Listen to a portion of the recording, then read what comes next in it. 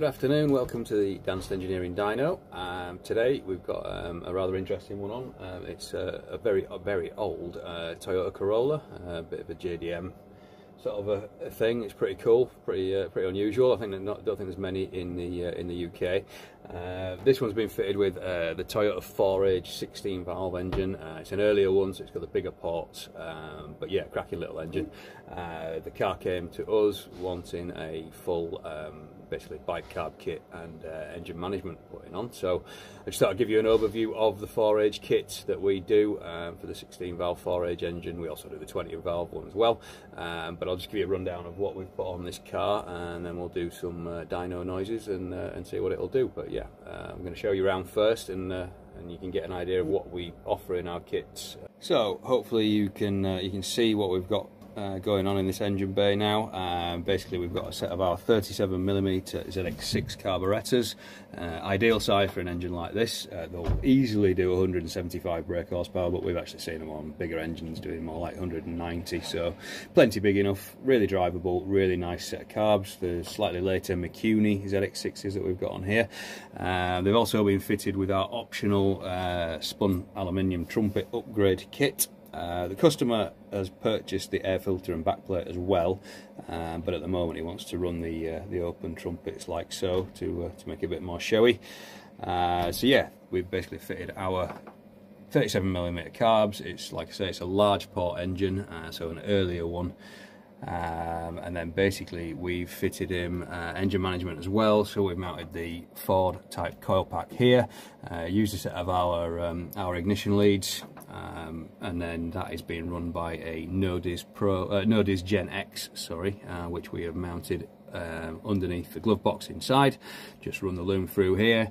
It's also running the throttle position sensor here, so the standard bike throttle position sensor, usual 3-wire job, very simple, very easy to calibrate in the software, and gives us the capability to map it in 3D. The customer had already fitted, if I can get down here and show you, he'd already got the crank pulley wheel with the 36-1 on there. So there's a couple of kits available out there for these engines, which we can point you to. They're a nice kit. So this came, it already had that bracket on there as well. We've just added the sensor, which is your typical Ford 2-pin Z-Tech style VR sensor. Once again, that's for the Nodis Gen X ECU that we've mounted inside the car. So yeah, that's basically our kit. Nice and easy to install. On this one we have actually fitted a bike pump in the back as well. I can show you that. If we just come around to the back of the car, you can check out these 70s lines on the way around. I really like the styling of this car. I think it's really cool, really unusual.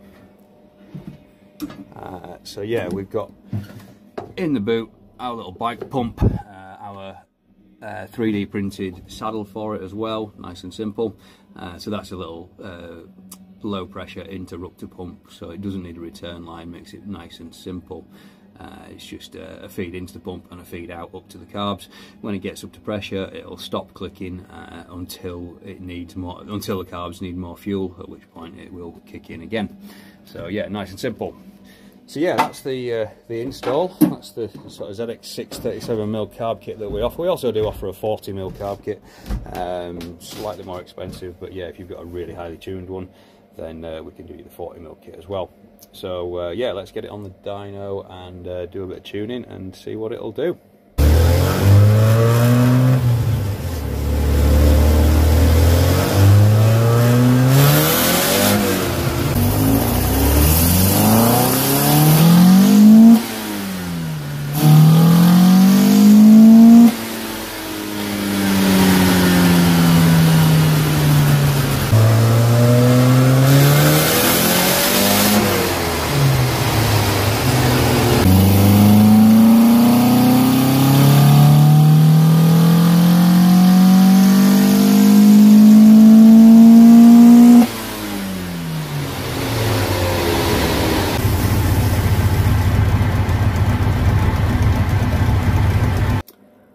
Okay, so there we have it.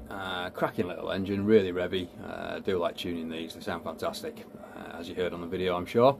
We've got the graph behind us, so yeah, it's done really well. Really impressed. I think these are about 116 brake horsepower standard in the large port early form.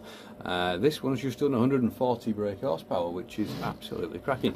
120 foot-pounds of torque, revving to a bit over 7. I've set the limiter at 7.5 to keep it safe. Well, 7.3 with a soft cut. So yeah, 140 brake horsepower on our ZX6R carb kit, a no-dis.